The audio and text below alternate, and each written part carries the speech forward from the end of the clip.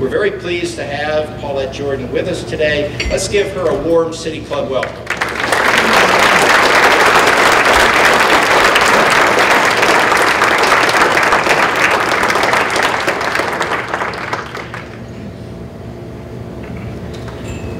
That is a very warm welcome from Dr. Adler. Thank you so much. Actually incredible to remember all of that. It's a lot. So first of all, I want to say good afternoon. My name is Paulette Jordan. I'm running for governor of our state, and we have some fabulous people in the audience. So we have a congressman, Mike Simpson. Thank you for being here.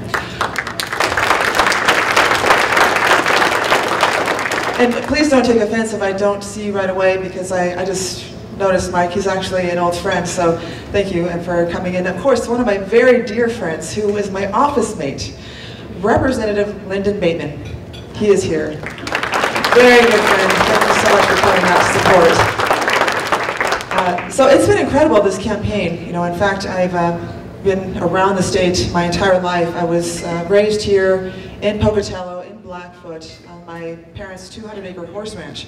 And every time I came down, I always enjoyed getting to know the community. And I remember being quoted by saying, "This is a beautiful area." And someone challenged that and said, why would you call Pocatello beautiful? And you're from northern Idaho, where it's God's country. And I said, well, because of the people. The people make it beautiful. You know, every time I've come here and visited or spent time, every single one of you has been very generous and kind to me. And you never forget that. And I also just think it's just the Idaho way for people to be very kind and genuine and generous with how they are, sharing their resources, being a good neighbor. And it's exactly what I fight for in my gubernatorial campaign, which is to ensure that Idahoans have that value injected into our politics. Because right now, I don't really see that happening. Some of the frustration that I have is simply that the resources are not coming back to our people. And it is the very reason why I have never left Plummer, Idaho, where I was born and raised. In that area, in North Idaho, if anyone has ever been, it's very gorgeous. And by the way, raise of hands, because I'm a little shocked when people say they've never been. Okay, less than half. We're going to fix that. A lot of folks have never been to North Idaho. It's a different culture for some, but for me it's home. And yes, you know, I was raised on my family farmland. My grandfather, in fact, was a rancher. He ranched roughly 1.5 million acres of land. My family on my mother's side, they were farmers, and they farmed roughly mostly wheat, some timothy, some Kentucky bluegrass, pulses, which I now inherited, and that's the same crop that I continue to grow. And I'm a timberland owner, so I have a lot of interest in maintaining our culture of forestry management, and of course pressing out our contracts for our loggers. And in this community that I come from, which is very humbling, you know, our people, what I'm finding out, have less and less resources to get by. So I'm constantly sharing our stories from everyone from northern Idaho to southern Idaho to ensure that everyone gets why this race is so important. You know, it's imperative that people get out to vote, and to know displacement of those who identify in any particular party, but I'm often reminding even our younger generations that you have to have faith, because this race is not about party politics. People have to realize that this state is actually not, in fact, a Republican state, even though it appears to be so. Many, like my generation, are independent. Many in Idaho just do not vote. And because those of us who are independent voters are not turning out, Idaho is reflective of what it is now. I have no real lean one way or the other, because I find that what it comes down to is simply being Idahoan, first and foremost. You know, I'm actually very progressive with a conservative mindset towards this architectural framework that supports good governance. I want to see us get back to that. I want to see us ensure that government works for the people rather than working against us. And I think for those of us who understand that as gun owners, as people who are built on the autonomy of our land, I believe in sovereignty of our local communities. I support the local autonomy of our local towns and cities. I want to ensure that regulation is held at the local level, because it's actually imperative that citizens have a seat at the table. They should have a part in this decision-making process. We should increase participatory government. So as governor, this is what I see, which is not becoming of my predecessor, in fact, but watching how legislation left and right has been more so contradictory towards local control or smaller government. And because I've stemmed from this land that comes from thousands of years of leaders, chiefs who are both men and women, serving the people for the greater good, I have yet to see that here in the State House in my terms. And I've served there for 4 years, and I found multiple challenges with communication and people being able to rise above the party politics. And as governor, that's going to be our challenge, is ensuring that both sides of the aisle are working together. But this is really truly how we bring Idaho together for the future generations, because how I'm looking to insert our vision is looking to address the next 7 generations' lifestyle, ensuring that we have education at the forefront, healthcare that's not only accessible but affordable for all, ensuring that we're protecting public lands, talking about clean energy, decarbonizing our energy future. We have multiple responsibilities ahead of us, ones that we sit on right now. And as governor, this is going to be my challenge, but one that I'm working to build and plan and have solutions for. So these solutions are what we want to talk about today. I promised Dr. Adler and others that I would do less talking, because usually at these town halls and meetings like this I will talk for an hour, but I promise you all that it's best that we just get straight to questions, because I know many of you have good questions. So that being stated, just a little bit about myself, who I am, national business leader, very deeply connected and rooted to the ag industry, the timber industry, mother of 2, yes, played a little bit of basketball in my younger years, my last lifetime, but now simply running for governor, not exactly by choice. You know, everything that I've done is always by the request of others. And that's kind of the challenge, is when you're working hard and you're doing good things, you naturally get voluntold to do these, to run for office. So I was voluntold to run for governor because they said, we need a voice like yours. We need leadership. So here I am. So please, ask away. Thank you.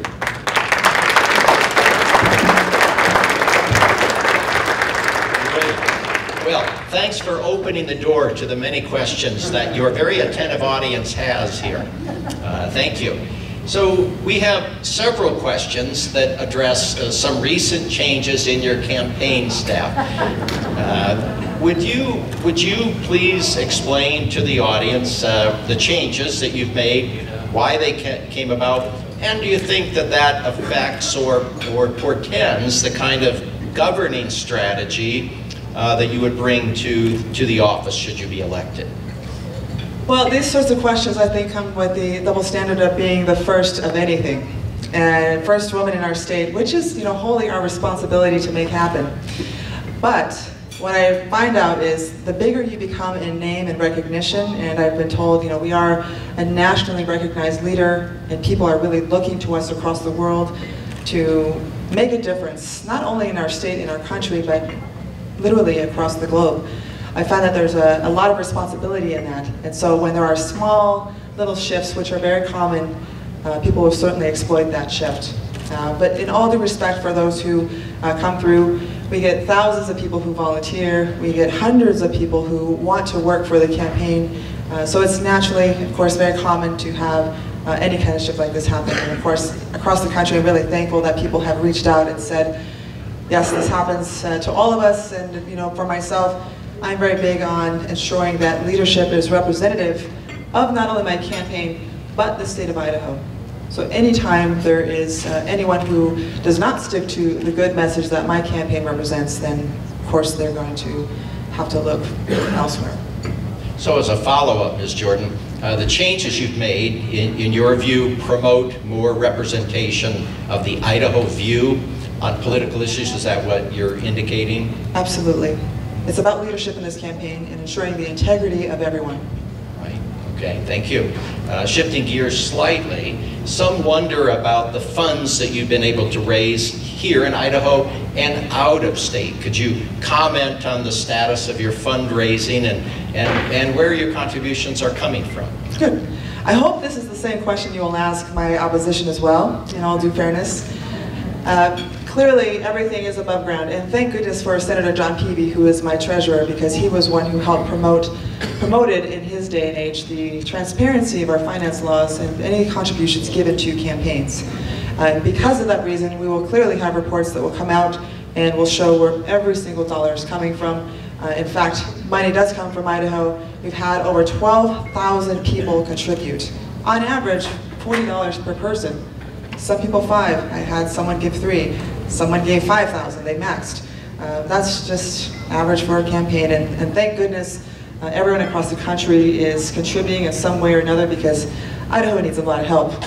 We're up against special interest groups and corporations, very wealthy individuals, and people, not only our neighbors in the Northwest, but people everywhere in the world and the country, while they're not only watching and supportive of, that you'll see where the dollars are coming from. But clearly a very clean run campaign. We are very transparent about everything. So I do implore that people look at those reports on both sides so that you are more comfortable with where these dollars are coming from. Okay. Thank you. In a related matter, we have a couple questions asking about your practice or your campaign's practice of asking campaign aides to sign non-disclosure agreements. Can you comment on why that was done and your rationale? Gosh, you all really lean on Cynthia Sewell's. You know, the media really lack integrity with the Statesman. It's unfortunate, but given that the lack of integrity has certainly, you know, misconstrued the reality of everything. The non-disclosure agreements, I mean, does anyone know what those are? Are you guys familiar with those? Those are very common.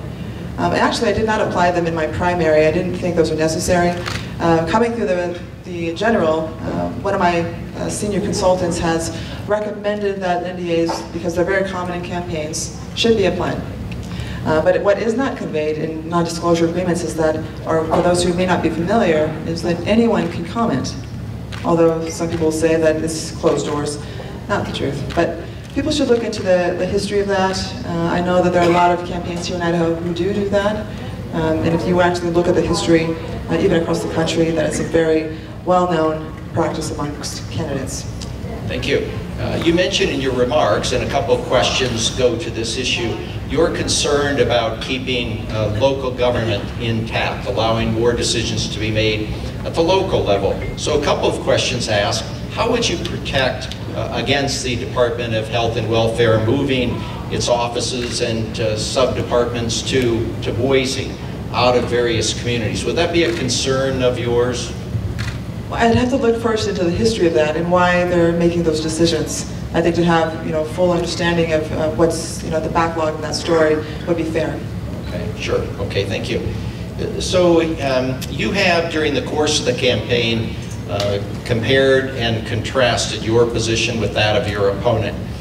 Could you tell us what your position is on Medicaid expansion?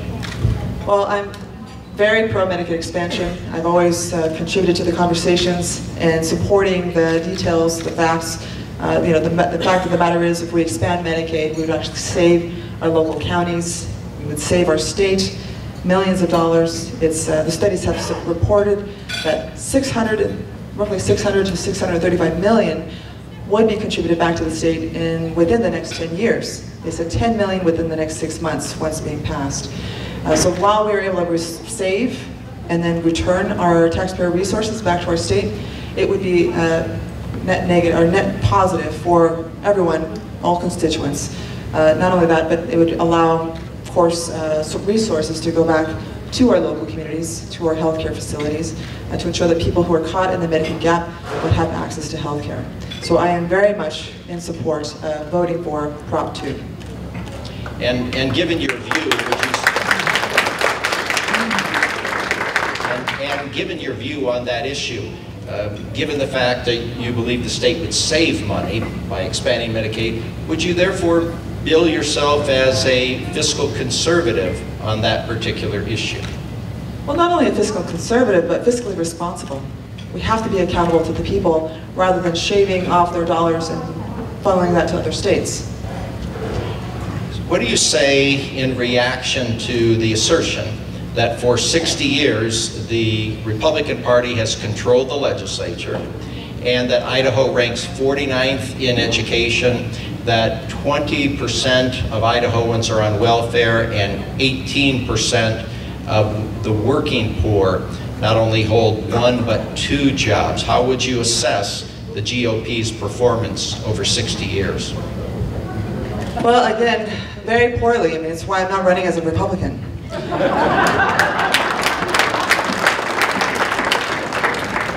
I mean, I helped run a multi-billion-dollar corporation very successfully for a reason. But the other issue is that I find that Republicans have not been very faithful or honest towards the people of Idaho. And my grandparents have stated to me, even during their time, that our people have been lied and fooled. And it's unfortunate that that is the case.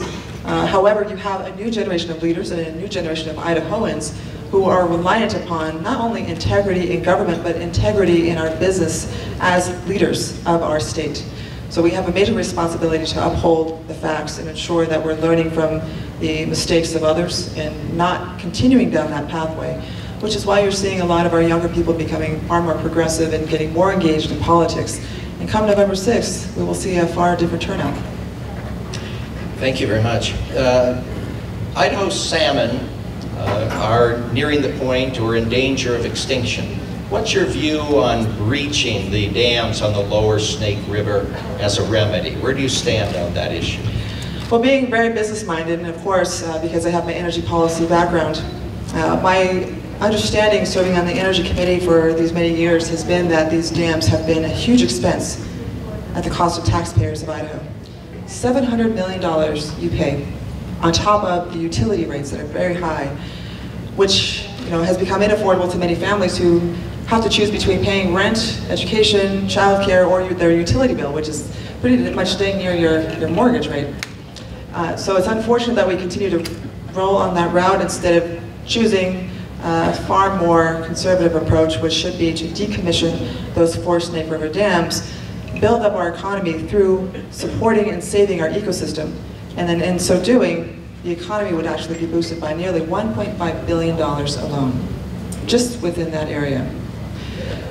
Nationally, the gross domestic product has reached roughly $375 billion just through the activities of outdoor sportsmen. Idaho is considered the #1 frontier state in the country next to Alaska. People drive here in thousands to tens of thousands coming to recreate, hunt and fish. When we have more mining, when we have more hydraulic fracking, that drives people away. People do not want to contribute to our GDP. So being business mindful, you want to ensure that people are understanding that the ecosystem is tied to our economy.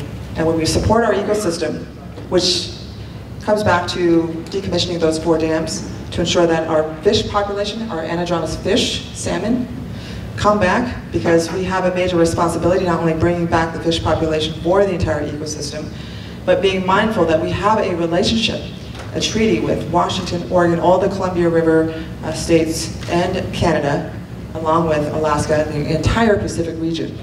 So we have a major responsibility here in Idaho to unplug the route and the regrowth of our salmon population to ensure that every state can benefit from not only the salmon, but the economy that it brings, on top of the ecosystem that it helps regrow for our entire Western Hemisphere.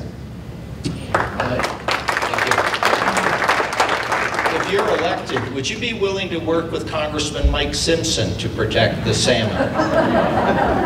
Absolutely. Mike's a good guy. I think he wants good things for Idahoans as well, and we can definitely work together. Thanks. If you're elected, would you undertake a concerted effort to protect Idaho's public lands? That is actually one of my major components, is protecting Idaho public lands. Being that I'm the only real Idahoan in this conversation of running for governor, my family has stemmed here for thousands of years. We are deeply rooted. We're not going anywhere. But my major issue is that Idaho lands should never be sold off, and if once I am governor, I will certainly protect our public lands for all the greater good. Shifting gears slightly, if you're elected, would you work would you work with the legislature to adopt the Add the Words legislation to protect the LGBT community? I will work with the legislature to do what it takes to ensure that we have zero tolerance for any discrimination of any kind.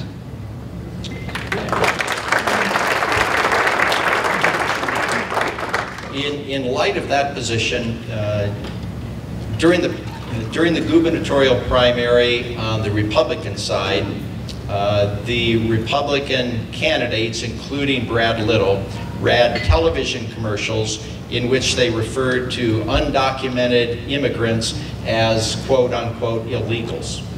What's your reaction to the fact that a governmental official would use that term to characterize human beings as illegals? I mean, clearly this person is insensitive to a population of people who are simply human beings.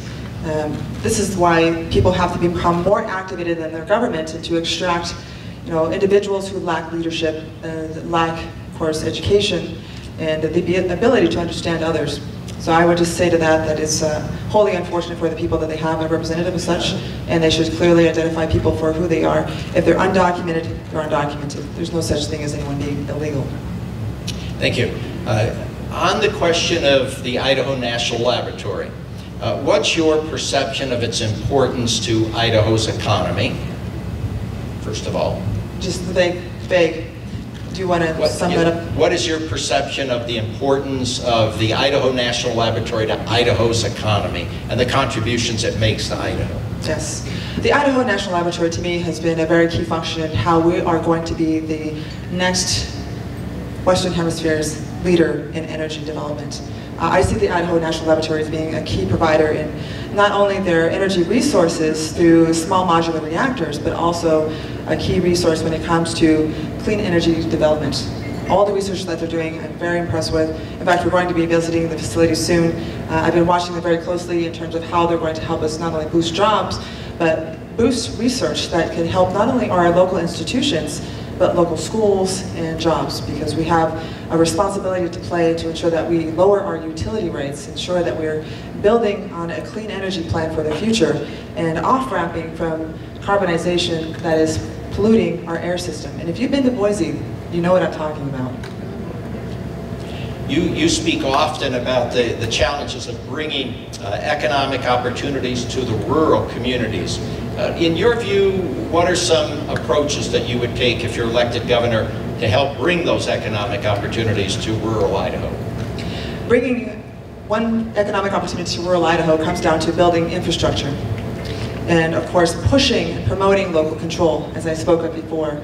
When we have local mayors and city council members and county commissioners trying to make decisions for themselves at the local level, what we're seeing now is a legislative body and a governor who had preempted local control, shifting that responsibility away from them, which is unfortunate because if they want to raise taxes through local option tax, they should be able to do so.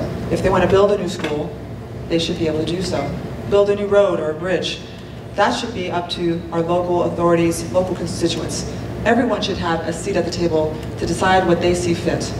As governor, this is what I support in ensuring that we're not getting in the way, not providing more roadblocks or bureaucratic red tape for them to get through, and of course supporting local decision makers, because I honestly want to see the will of the people come to light, on top of ensuring that we have block grants or vouchers that we can actually coordinate with the federal government to get back to rural sectors of Idaho, such as building on rehabilitative health programming, ensuring resources come from our general tax fund back to rural communities for education.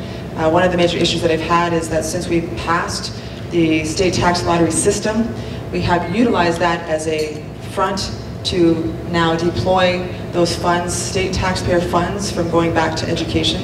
And because that's been the case, we have defunded our public education schools, now overtaxing our people at the rural level through supplemental levies, which is a poor exchange in many opinions to say that this is why we lack in becoming number one or serving our people and providing the best education that our children deserve.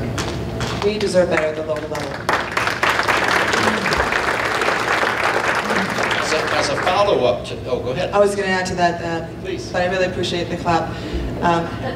In addition to, and this is why I point that out, is because education has become the foundation to all economic opportunity. This is our people's way to provide for themselves and to build on the local economy. Small businesses thrive on not only responsible citizens to contribute, but to be educated. We had 7,000 unfilled STEM jobs last year.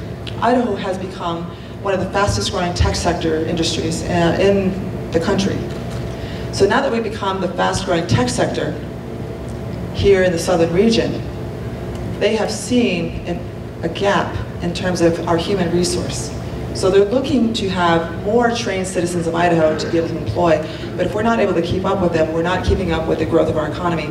So education is key to this component of growing not only the rural areas of Idaho, but ensuring that we have the infrastructure to connect the corridor for transportation and commerce, and then rural broadband. Small businesses thrive on rural broadband, and they're not able to grow in rural Idaho through tourism, which we don't support at this point, but expanding in tourism would be key for small businesses and ensuring that we're connecting these conversations and relationships between local schools, small businesses, our universities, and of course major corporations who are in this state who are looking to build mentorship programs and of course internships and wanting to build in Idahoans into their businesses. Thank you. If elected governor, would you lead an effort to rebuild what many people perceive to be the state of disrepair of our roads and bridges? Would you take that as a priority if you're elected as governor? Infrastructure in Idaho is a major priority. Of course, it's up there and it will be competing with education.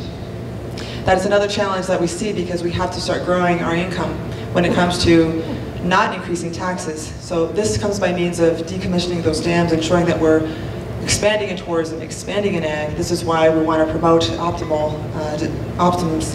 options like hemp. You know, people are looking at exporting hemp in our state, but we haven't legalized it. So, you know, there's multiple options in this state to ensure growth. Of course, opening up our Public Utilities Commission to incentivize other clean energy companies like solar, like wind, promoting research when it comes to geothermal and biomass. We have energy partners in this state and surrounding our state that we can draw into help build not only cleaner jobs, but really growing our economy and our bottom line revenue. So we have to look at all of these options, expand in everywhere possible, and ensure that we're being as efficient as we can possibly be, especially when we look at how much timber we have. How are we going to optimize the timber growth and try to also counter that with fire suppression costs? So there's a lot of areas of interest and need, but when it comes down to infrastructure, we have to have the money available and not continue to bond ourselves into debt and mortgage our children's future. We have to be fiscally responsible here and now, and that comes by making sure that we're not sacrificing any dollars to education, because when you look at who I will represent in terms of governing, it will be our children first and foremost, which is why education will be the priority. Transportation, broadband infrastructure, we'll have to find those resources which are available. It comes by also pulling in some of those federal funds to our rural areas where those areas have a higher need, because we've found out that in the rural sectors, roughly 20% are unserved. So we're going to address those needs first. Thank you. Back to education for a moment. Would you support the removal of the supermajority requirement for local bond votes? The removal of, yes, we can certainly promote it. I found that to be an issue for supplemental levies or other bonds at the local level. Most importantly, though, it's going to come down to the vote of the people. You know, it should be over 50% a vote. So I will maintain that over 50%. I've heard some trying to push for 2/3, and that's the question, if that's a specific part of it, then I would be against it. Continuing on education for a moment, how do you think Idaho should properly fund education, since you've said that's a priority of yours? Properly funding education wholly means, if you look at it the way the base funding goes, 73% of our state budget is made up of both sales and income tax. The challenge is that a lot of those funds are not resorted back to our communities. You know, oftentimes we're even resorting to tax exemptions and subsidies for corporations in our state, roughly to the tune of nearly $2 billion. We're also contributing a lot of these funds to the Constitutional Defense Fund, private prison contracts out of state. We're contributing to fraudulent contracts. You know, here even in Idaho, we found out through the DMV, if anyone knows this, but you know, just the not only the miscalculation, but the mismanagement of multiple contracts in our state. that is not a big shock because this has been very consistent in nature by the current administration. When we wholly are mindful of where we're mismanaging funds and how to be responsible and accountable to the people when it comes to now our future base of resources, this is where we're going to save our taxpayers and then be able to resort those monies back to where they should be. And again, because I pointed out the state lottery before, people thought that that state lottery, when they passed this by an initiative, when it was on the ballot, people voted for it because they thought that this money would be in addition to the state general fund, not a replacement of the state general fund monies. You mentioned earlier, we've only gone through 73 questions, by the way, so far. No, that's why I left my intro short. I knew everyone had a lot of questions. We're on a record pace. Very sharp folks here. So, you mentioned in your remarks that you favor clean energy and you want to promote decarbonization. What can we do here in Idaho to fight climate change? Well, first of all, we have to acknowledge that it exists.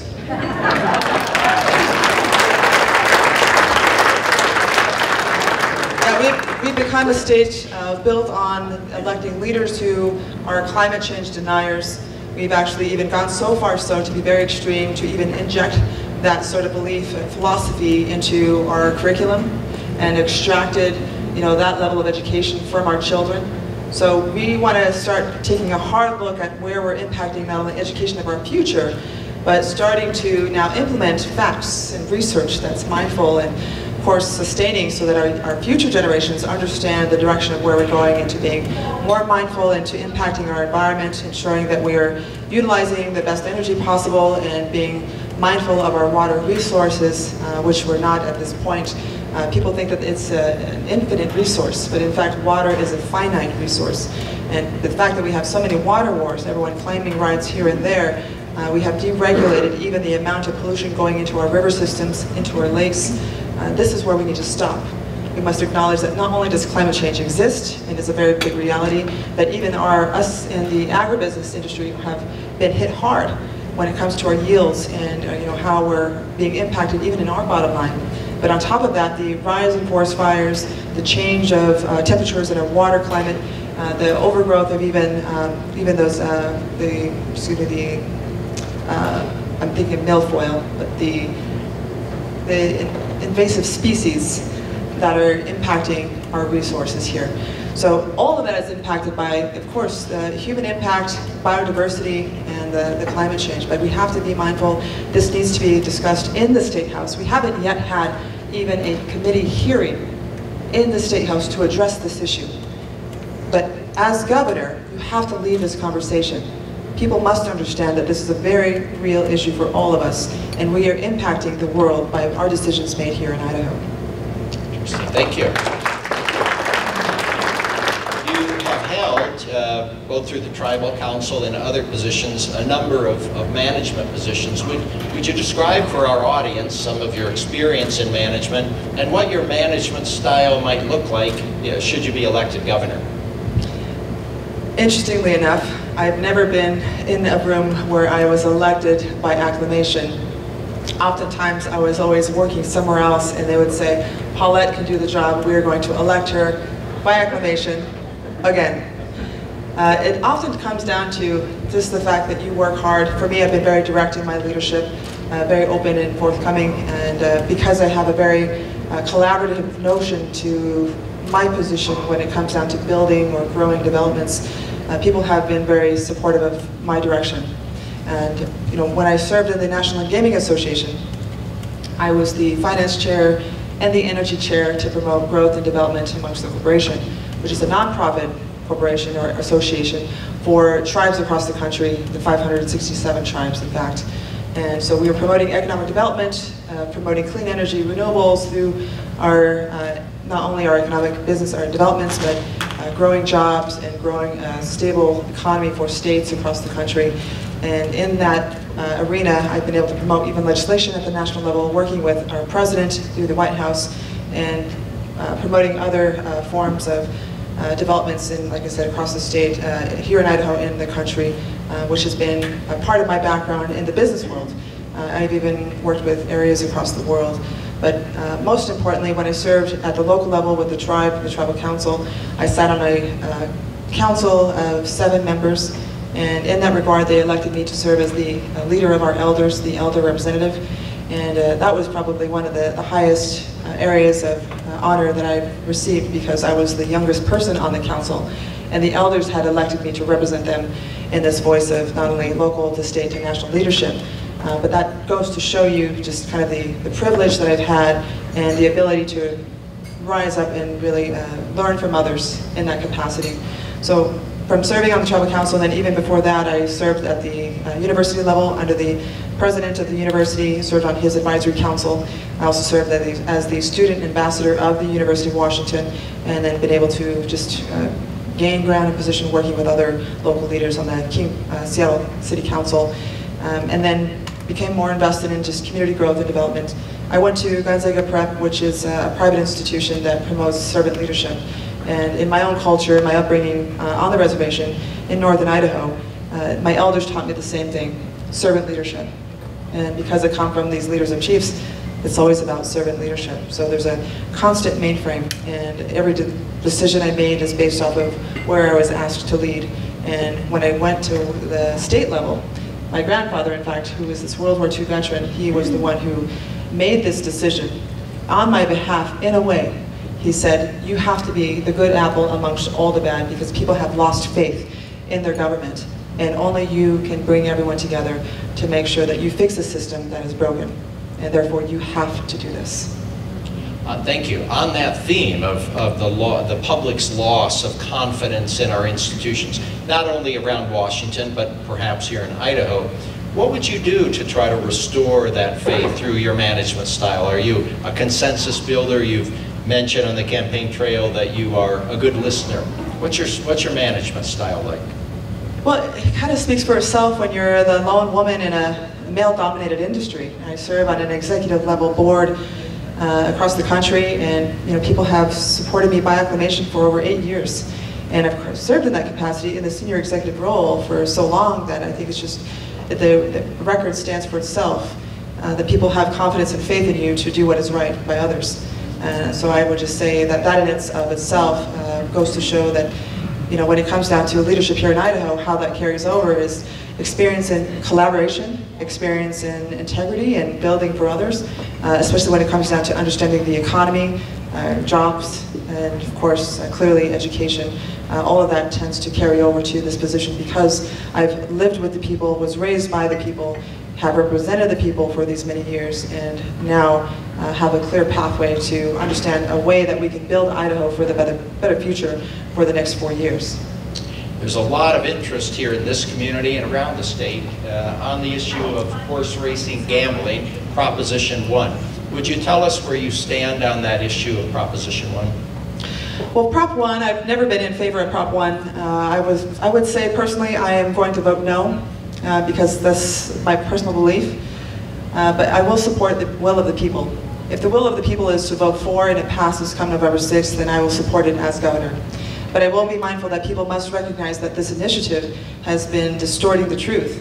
It has been playing to the people that it's supporting horse racing when in fact it is not supporting horse racing, because horse racing is already legal.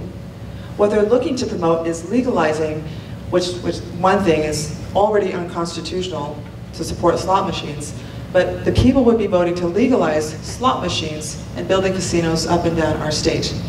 Now, what I am concerned of is that this process of legalizing casinos and these slot machines would then promote us having to be more heavy-handed in regulation.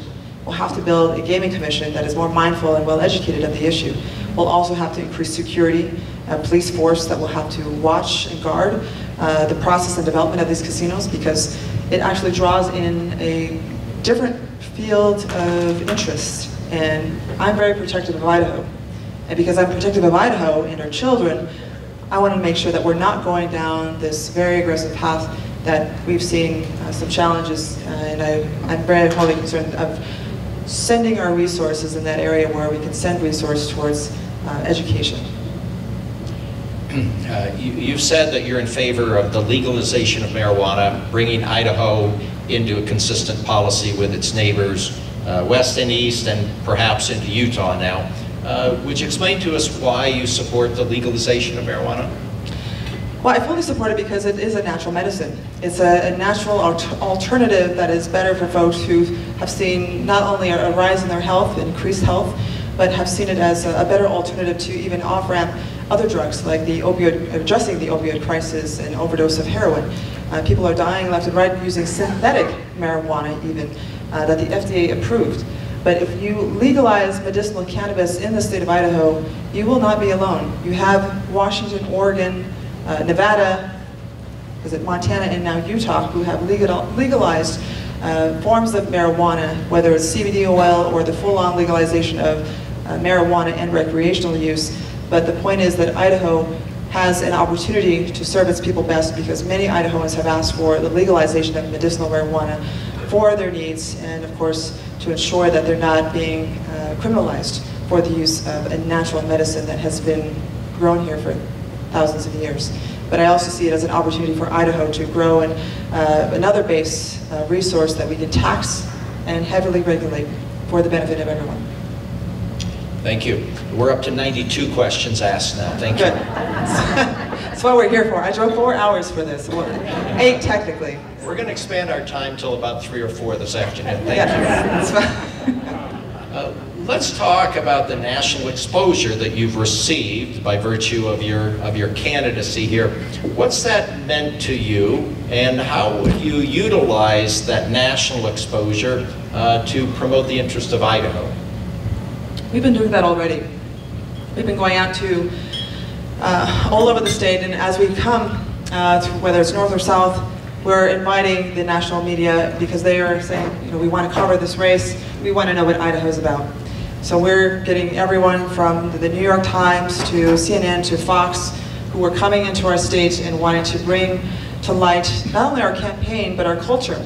So we're driving the spotlight to our most rural areas, to our most impoverished communities, to our most unheard and ignored communities in the state of Idaho, which is imperative because those voices need to be heard. And we're bringing them not only to the light, but ensuring that we're building a solution to address their concerns. And thankfully, the national media has been very supportive of our race, showing what we're doing. And I think that helps really build Idaho, because Idaho is oftentimes considered Iowa.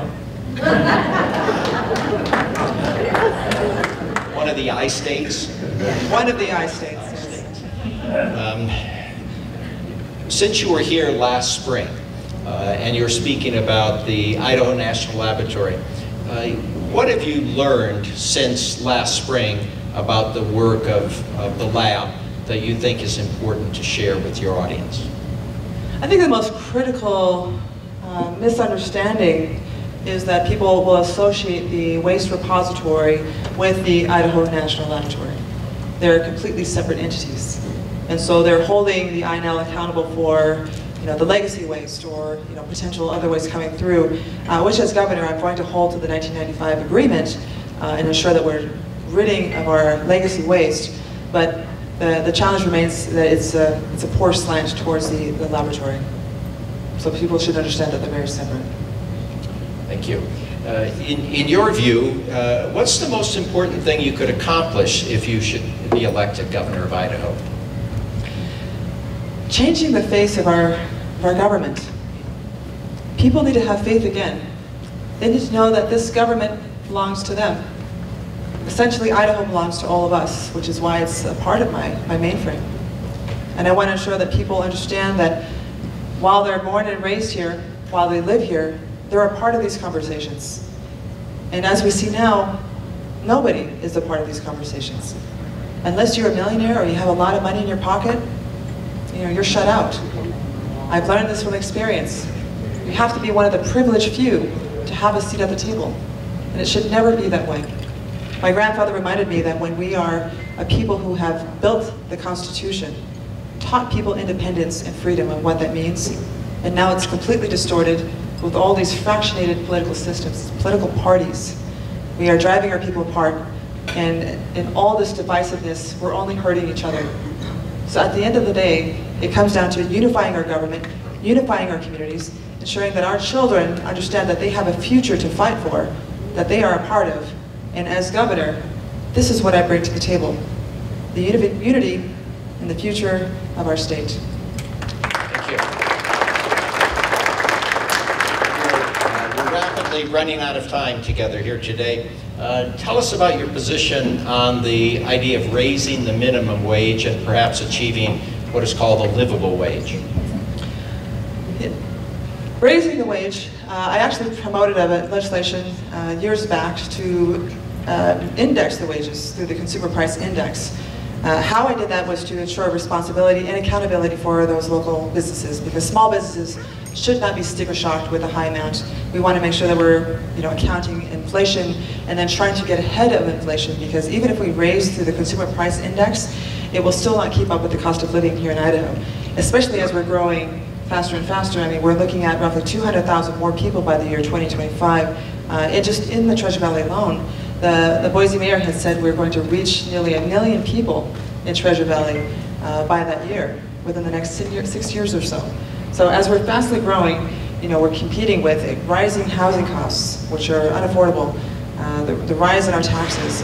We're looking at even areas of people being challenged with health care. Most people I meet along this trail are single mothers or single parents, or just in rural Idaho who cannot afford health care at these high premiums of roughly $1,500 to $2,000 a month. $2,000 in insurance premiums, that's pretty high. But the fact that we have made everything nearly inaccessible and unaffordable means that Idaho has a lot to do with raising the wage, ensuring that we are keeping up with the cost of living. So that to me is a livable wage, is ensuring that we're not only getting ahead of the cost of living, but are keeping up with the cost of inflation, but getting ahead of it. Thank you. In the very last couple of questions, now that we have the easy ones out of the way. These are all great questions, by the way. Thank you. Our audience is attentive and interested in what you have to say. We can't let pass the fact that on the national scene, we have yet another woman coming forward and accusing a very powerful official of sexual assault 3 decades ago. What's your view in general about the importance of the Me Too movement to women here in America? I think it's empowering for women who have been plagued by being subdued to lesser than their male counterparts. There was a lot of women executives that I've met across this trail who have said to me that this Me Too movement has exposed and supported the women who have felt buried in these issues. We've had people even in the state who have come to me during times when even a few decades ago, if they were to raise their voice and challenge their authority in this process of saying that they were harassed or harmed in some way, that no one would listen, and that it would only serve to stigmatize them and then create this more ill-reflective development on their career and their personal life. So it's good to see that women now are being treated fairly and with respect, and that their voice is taken seriously. But at the same time, we want to be careful and cautious with this Me Too movement of claiming anything out of order. So I'm wholly mindful of it, but at the same time, I'm appreciative that people are watching what's going on with how women are treated this day and age, because Idaho has even been ranked as 50th in the country when it comes to treatment of women. When it comes down to reproductive health care rights, when it comes down to equal pay, and of course even harassment of, we have to be respectful and mindful, and this is another reason why women are excited and supporting this campaign, because we're finally able to see a woman lead, but also supporting the voices of other women, because here in Idaho, we're seeing the rise of even deaths amongst our partners. 5 women were murdered just this summer, and 5 people back in July alone, women, by the hands of their abusers. So this is a major issue in our state that we want to address. The Me Too movement is, of course, flashed across the country. We're seeing more and more people step up to support themselves, and this is why it's good as a culture to be addressed, because women should not be disrespected or mistreated, nor raped or murdered, and we're seeing those numbers rise. Thank you. Ms. Jordan, you've obviously found your voice. You're an independent woman. You're seeking Idaho's highest office. I was raised by independent women. Yeah, that's it. Well, we would like to know, was there a moment in your life, or perhaps several moments, where you realized you had a voice and you wanted to speak out on issues of concern to you? Was there a point in your life when such lightning struck? So my grandmothers, they were chiefs, and they were formidable women, powerful. And it didn't matter how tall they were.